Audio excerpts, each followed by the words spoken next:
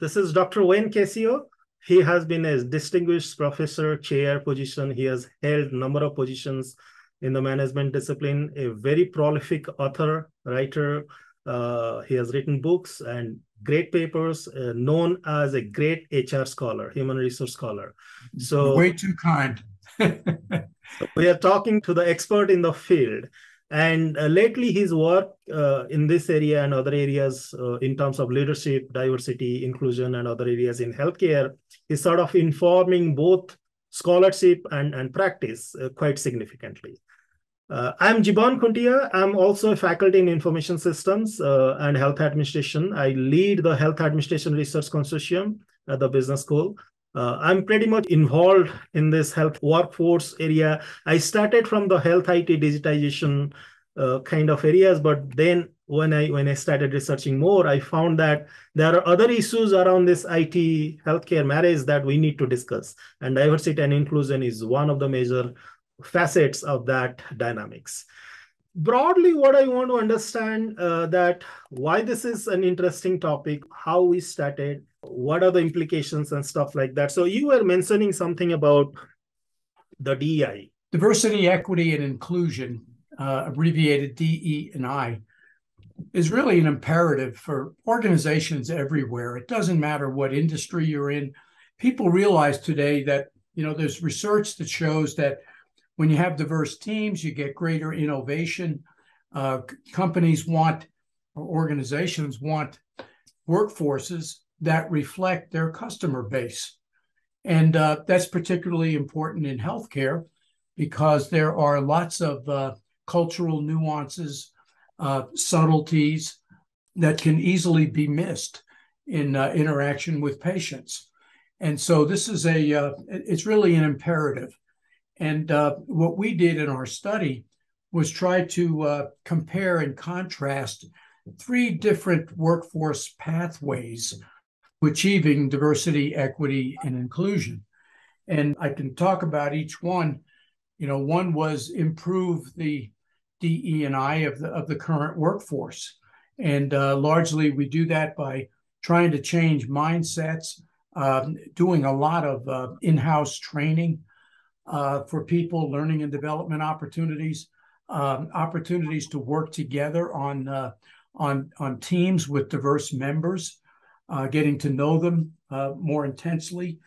A second strategy was to use multiple channels to recruit new employees and to improve diversity in that way. The first strategy focuses on an internal approach within the organization. This recruit strategy focuses on bringing in people from outside the organization to improve diversity, but then you'd have to also be sure that the culture values it, not only just having diversity. It's often been said that diversity is being invited to the party and inclusion is being asked to dance. And so even if you recruit from outside, you still have to focus on inclusion and making sure that everybody is asked to dance, not just invited to the party. And then the third strategy that we looked at, compare and contrast, was collaborating primarily with universities to improve the pipeline of talent and to emphasize the need for a more diverse workforce. So we looked at those 3 alternative workforce pathways. We took a look at the business and service benefits that flow from having a high level of diversity, equity, and inclusion. And some of those include not only increasing revenues, which is the obvious one, but also enhancing brand reputation, enhancing the reputation of an organization as a place where people want to work, where they feel like they belong and that they can make meaningful contributions where they are, that their opinions are valued and cherished. And so the bottom line is that organizations really need results-driven strategies. And some of that might involve changing incentive schemes. We've seen this, big banks are doing this with their executive compensation schemes to actually make some portion of their bonuses, executive bonuses, dependent on not only attracting a more diverse workforce, but retaining them as well. And that puts the burden on senior leaders to really take the lead in modeling what DE&I looks like. And that's something that every organization needs to look at. What other examples would come to your mind when we talk about the importance of the impediment, as you said, about diversity and inclusion? If we don't have it healthcare, how consequential it can go? Yeah, no, absolutely. And, perhaps the most obvious one, you're going to laugh when I tell you this story, was with Avon Corporation. And they sell, among other things, women's cosmetics. And think about a white woman trying to sell an African-American woman cosmetics. They're not going to get the skin tone right or things like that.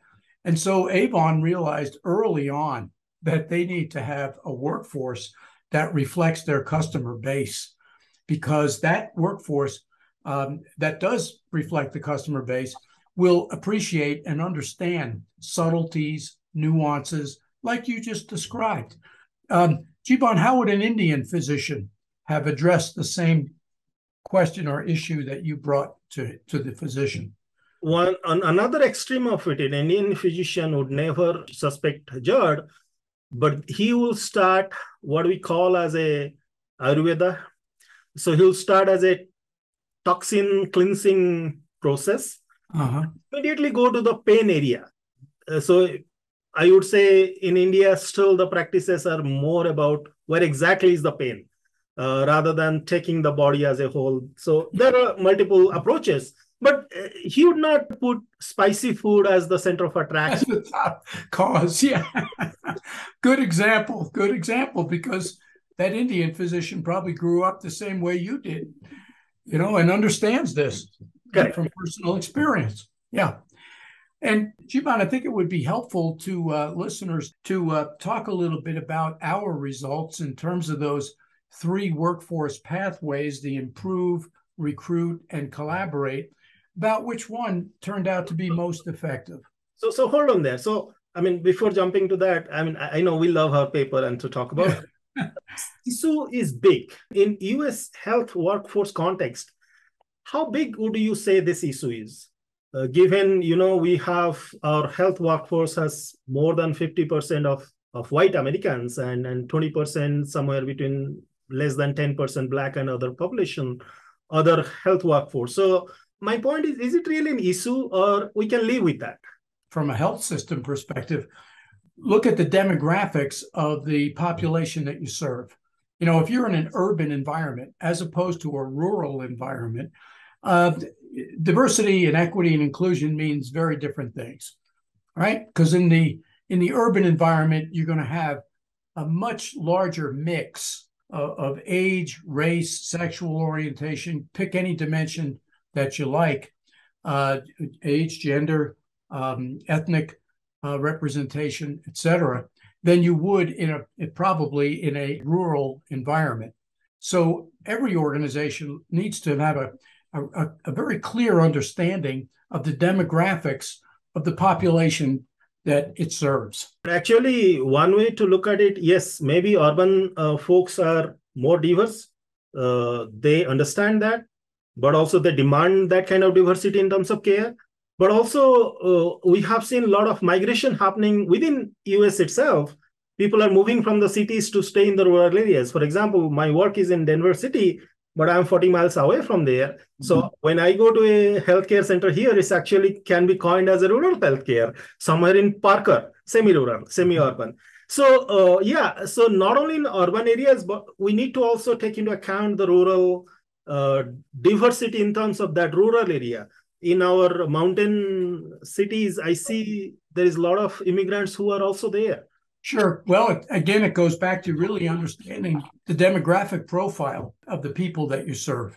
And to add one point over here, I have been facing these kind of issues when my daughter is talking to me. So we have started acknowledging more about LGBTQ in the society. and also in the legal structure itself. So that diversity is sort of an added layer now. In other words, we have to be respectful, as well as some of them, they demand a little bit of sympathy, empathetic care, resume, and Sure. And respect. Respect more than anything else. People want two things: respect and preserve their dignity. Sometimes I feel like this, you are a man, so if you are suffering mental health, you should not be a man. Well, that's deserving that. No, I'm a man. I also have feminine tendencies and I can have a mental breakdown. So yeah, so these are issues that actually sort of, when we talk about D&I, the broad, when we start opening up the layers of the onion, these are some major societal movements, but also in terms of evidence practice that the healthcare is following. So when we combine both, I think the issue is much more different, let's say, than just a plain customer base. Comparing to a healthcare customer base, it's much more consequential. It can kill somebody, I would say, if we are not careful. Well, there's no question about that. And many years ago, I was doing a business case study at Starbucks in Seattle, and the gentleman that I was talking to about diversity was an immigrant from Cuba.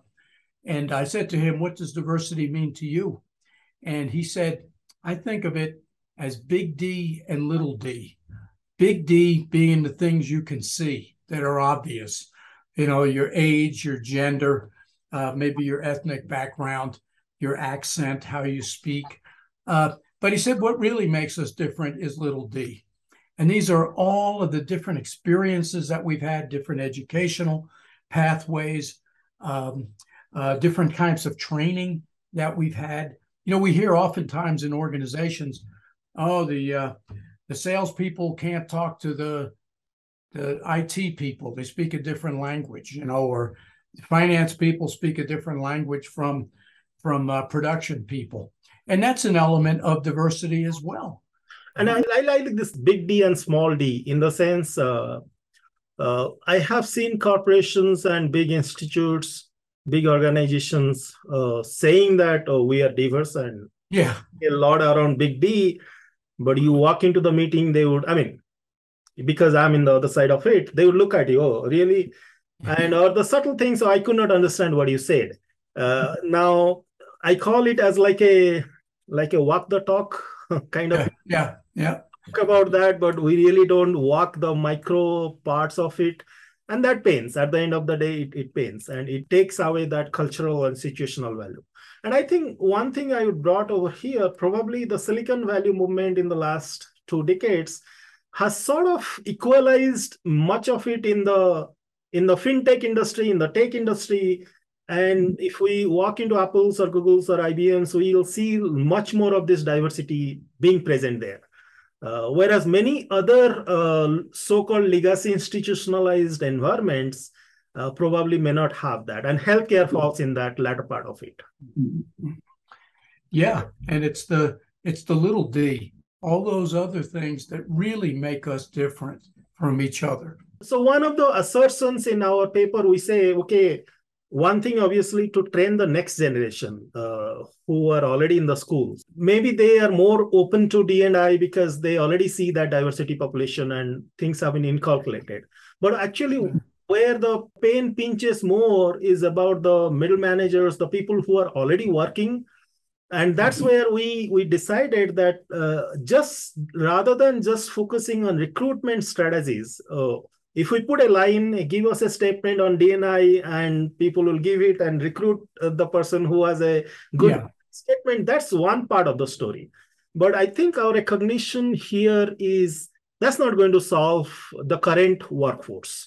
So that's where we choose the other things that how we can improve through collaborate. So those 3, I would say, pathways that we chose have some reflection that has gone into that, why they are important, right? Yeah.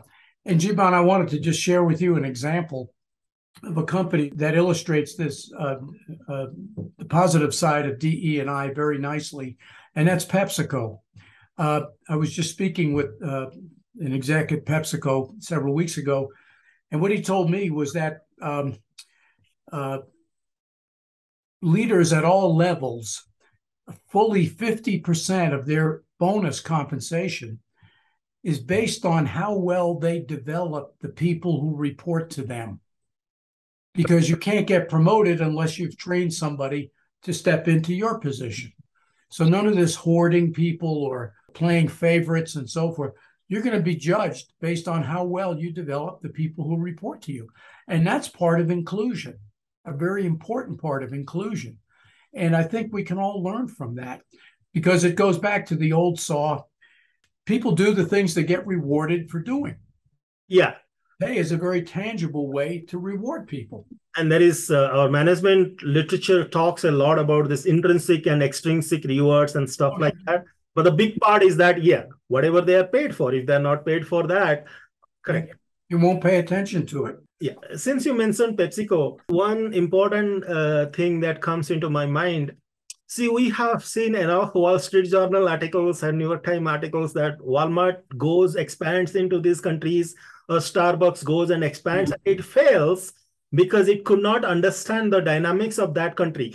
Talk about the dynamics, they talk about potholes on the roads and bad supply chain, but also there is this whole concept around local culture, navigating that. And Pepsi probably successful because Indira Nui, the CEO, she could understand a lot of cultures quite significantly. So when PepsiCo expands to South American countries or Asian countries, she carries a different flavor drink. Of course, yeah.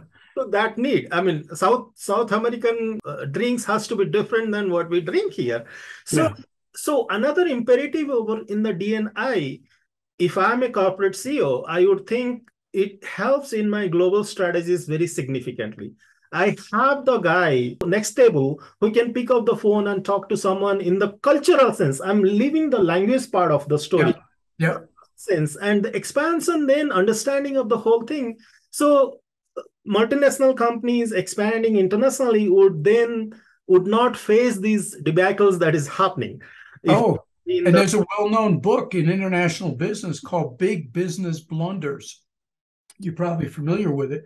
Yes. And it's full of examples of companies that made huge cultural mistakes when they moved into a different country. So exactly what you're saying. Now, I would like you to expand a little bit on those three strategies and the modalities, mechanisms that we call pathways, and talk a little bit more about that. Let's talk about collaborate, for example, which is collaborating with universities. And this means you may have a graduate of a particular university who goes back and establishes contact with former professors. In this case, if it's a healthcare organization, they could offer internships, for example, for university students to come and experience what it's like to work in that particular organization.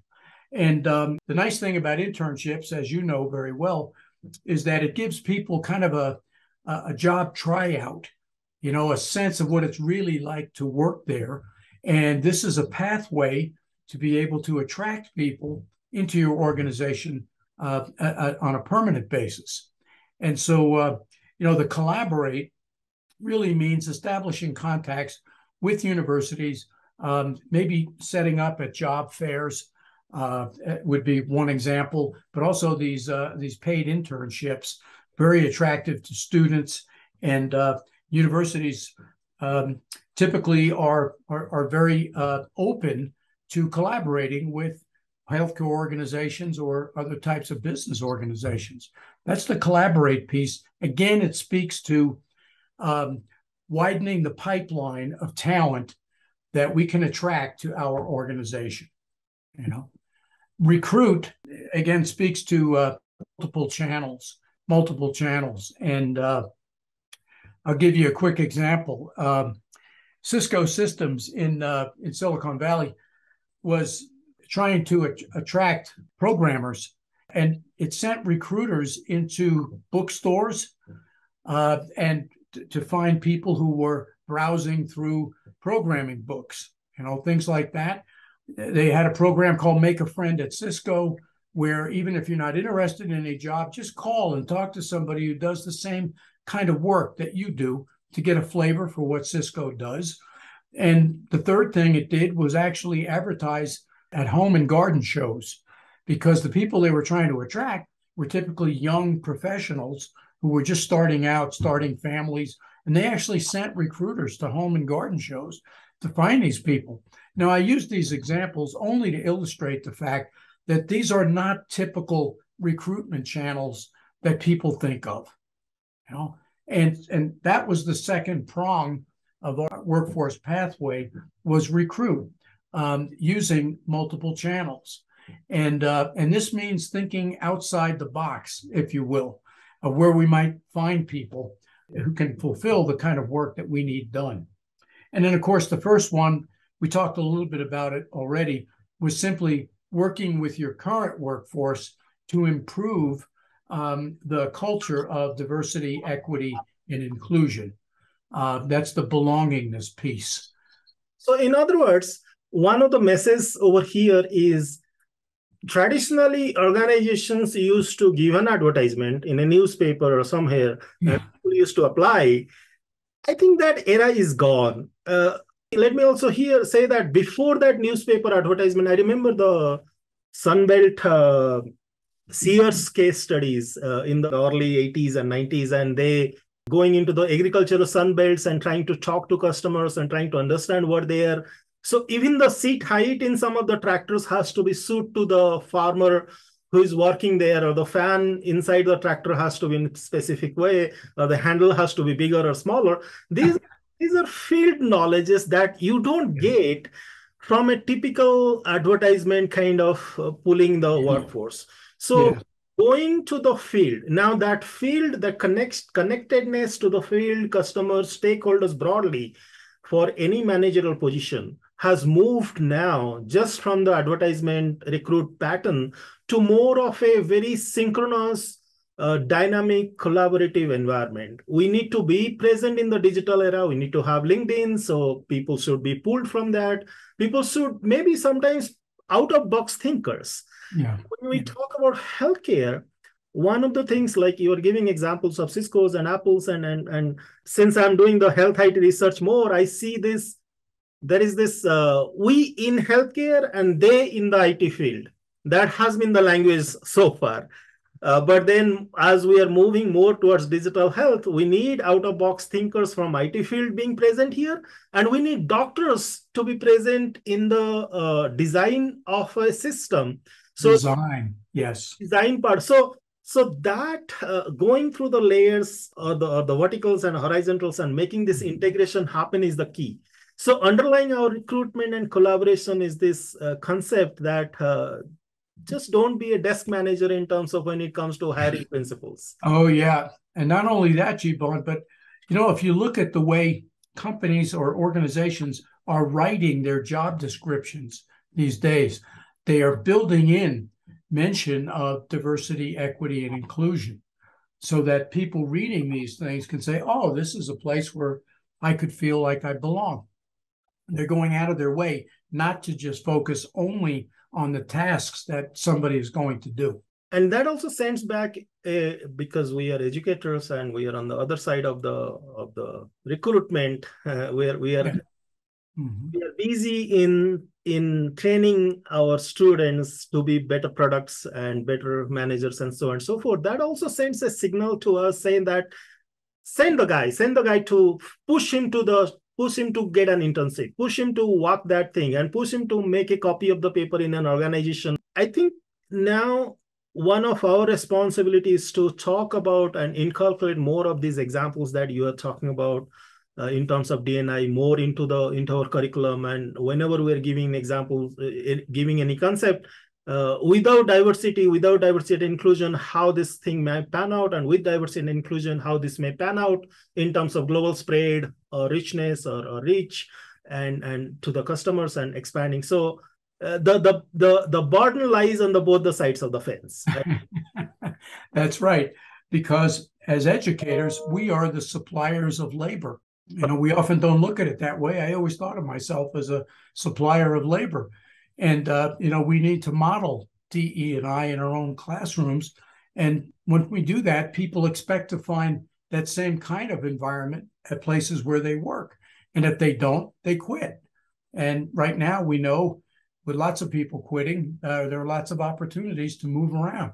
So every organization has to ask itself, what are we doing to become an employer of choice so that people want to be here?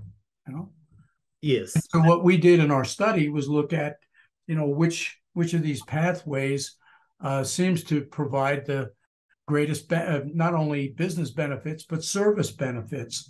And do you want to talk about that? Yeah, I think that's a very important aspect that we just didn't talk about business benefits and the service benefits. So we have been latching a lot about customers and expansion. So yeah, go ahead.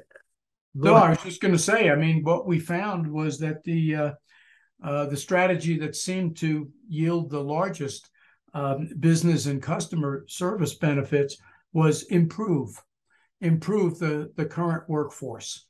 And that means training people to recognize unconscious biases that they might have and really teaching them how to work together.